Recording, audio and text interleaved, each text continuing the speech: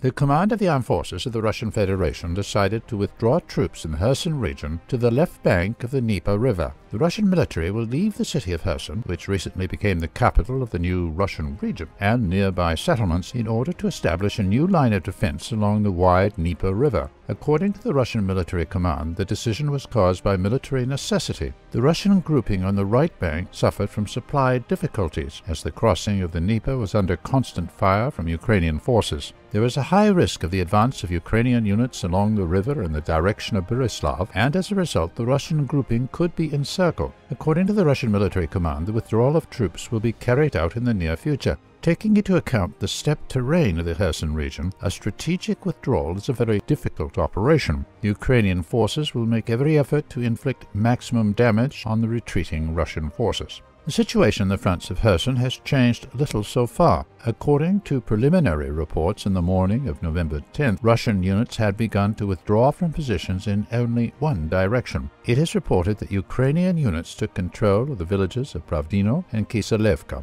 On other fronts, the Russian army continues to deter Ukrainian attacks. Heavy fighting has been ongoing since November 8th in the area of Snigorevka, where Ukrainian forces were able to gain a foothold on the northern outskirts along the railway tracks. On November 10th, Ukrainian units made another attempt to storm the town, pulling additional reserves to the site. It's reported that Russian servicemen repelled the attack, destroying at least a dozen armored fighting vehicles and an Mi-8 helicopter. So far, reports of Russian withdrawal from Snigorevka have not been confirmed. Early in the morning, the Ukrainian army resumed its offensive on the Borislav direction. Ukrainian forces gained a foothold southwest of Dachani, but their advance was stopped by minefields and counterattacks by Russian forces. According to preliminary data, last night Russian kamikaze drones hit objects in Krivoy Rog. The explosions took place in the area of the dam in the Ingulets River, a local military town, and in the central city district. In turn, Ukrainian forces attacked Kherson and Novaya Kakhovka. The shelling of the ferry crossing in Kherson, where civilians are being evacuated from the city, also continues. The decision of the Russian military to leave the city of Kherson is another major military defeat on the Ukrainian front lines. It has important military, political, and moral consequences. At the same time, it seems to be a measure necessary to save the combat capability of the entire Russian grouping in Ukraine.